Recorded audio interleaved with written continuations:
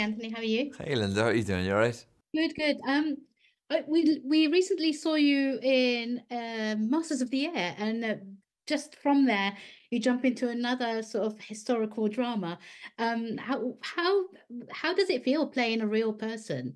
How does it feel playing a real person? It feels yeah, it feels I feel like I've done it a couple of times now in a row that it feels like it feels like kind of a normal thing to be doing. It's yeah, you feel a bit of responsibility. You feel like you kind of got to get it right more so than you would for another project, maybe because there are surviving family members or the person who's real is going to watch it, and you feel like you want to get as close to the real person as possible.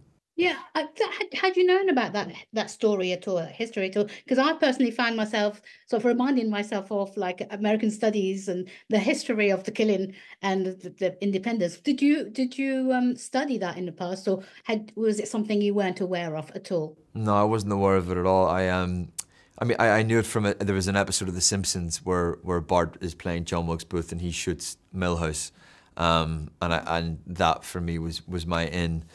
And then when the role came through, I began to read up on it and research, and really got into finding out all about Booth. I didn't know he was an actor. I didn't know he was one of the most famous actors in America. So learning that was really interesting.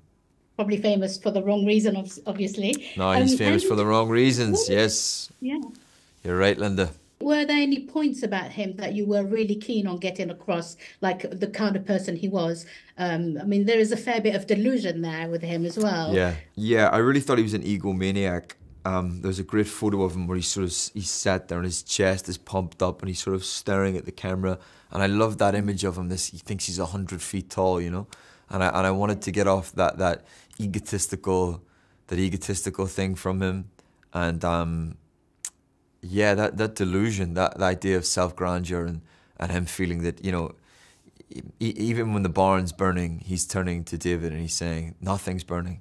You know, he still feels that he's going to be king, he's going to be the president of the Confederate States. So I really wanted to get that across. I think there are lots of parallels between like the current political sort of atmosphere in America and what was going on there. Were you aware of that when you were in the middle of filming this? Yeah, I mean, we were filming in Savannah, Georgia, and there was Confederate statues that people were protesting every week, trying to get them pulled down. There was mass shootings in America where people were writing sort of racist manifestos online, and it was the same sort of things that Booth was writing about in his letters. So it was very similar things were happening, depressingly, but yeah.